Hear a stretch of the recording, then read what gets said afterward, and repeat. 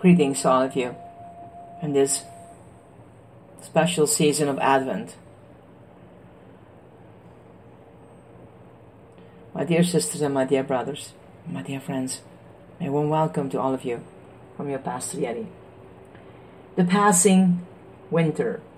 Our readings is from Zephaniah and Luke. First we're gonna read Zephaniah.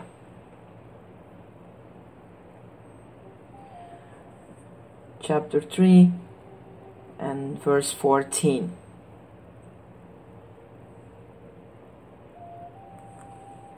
People of Zion, sing. Israel, shout loudly. People of Jerusalem, be glad. Let your hearts be full of joy. And Luke 1 verses 39 to 45.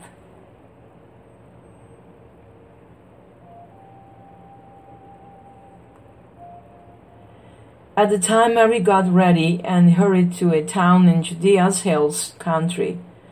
There she entered Zechariah's home and greeted Elizabeth. When Elizabeth heard Mary's greeting, the baby inside her jumped, and Elizabeth was filled with the Holy Spirit. In a loud voice she called out, "God has blessed you more than other women, and blessed is the child you will have.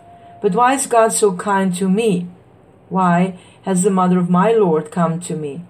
As soon as I heard the sound of your voice, the baby inside me jumped for joy. You are a woman God has blessed. You have believed that the Lord would keep his promises to you." The scriptures coming to us today is, "My lover speaks, he says to me, arise, my beloved, my dove, my beautiful one." And this you can read in the Songs of Songs. "For see, the winter is past, the rains are over and gone."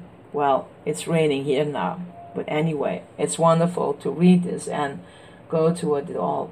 "The flowers appear on the earth." Songs of Songs, chapter 2, verse 10 to 12. Our reflection for this day is for those who live in a wintry world with ice and snow, with darkness and frigid temperatures. What glory when spring arrives with its flowers and warmth, its light and newness. New life is in the land with fig trees producing their fruit, vine branches blooming, and sweet aromas filled the air. At times winter comes upon human relationships. Whatever the cause, be it loneliness or separation or lostness. What joy when someone who loves us approach, and suddenly our hearts expand and a sense of well-being sweep through the soul. In faith, we believe that God, whose proper name is love, comes like the spring into our lives whenever we open ourselves to the grace of God. God is the lover who sees us as beautiful and, as the poet Gerald Manley Hopkins says, worthy the winning.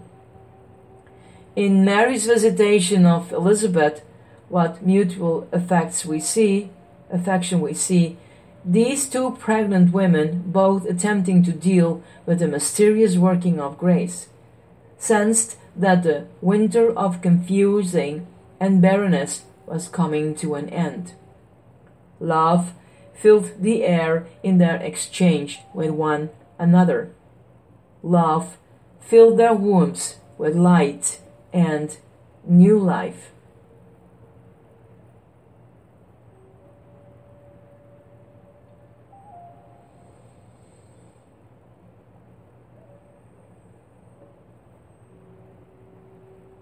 Our meditation for today is, what is your experience of being grasped by God, being taken by the hand? Does the soul have its seasons, spring, summer, autumn, and winter. Pray with me.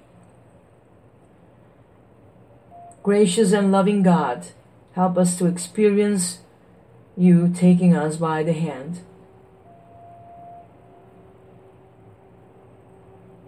Drive the winter out of our lives. Gift us with spring and new life. Then we will be able to give life to others and help them experience the warmth of your abiding love. I remember, my dear ones, when we did our meditation of abiding in Him, how important it is to stay close to the heart of God. And God, Jesus, who is within you, let Him love you. Blessings to all of you, my dear ones. This is your Pastor Yeti.